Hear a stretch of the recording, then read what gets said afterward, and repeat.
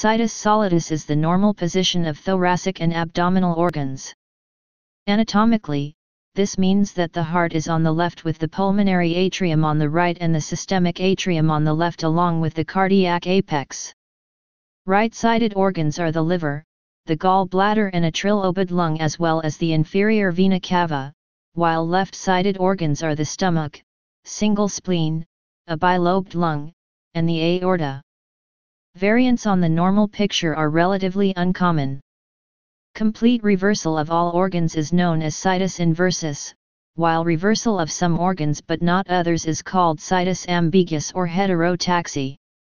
Isolated reversal of the heart with normally patterned viscera otherwise is termed dextrocardia. Development. Although much of humans' external anatomy is bilaterally symmetric, many internal structures must be signaled to develop asymmetrically in order to form the normal situs solitus orientation. This induced asymmetry is thought to be achieved by a number of morphological factors that guide development.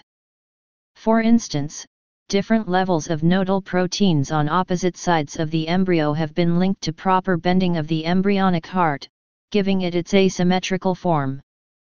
As for the question as to how these development guiding proteins themselves become distributed asymmetrically throughout the embryo, a certain type of embryonic node cell has been identified with cilia that move only in a counterclockwise orientation, thus potentially producing a sort of current in the embryo that would asymmetrically distribute these molecules.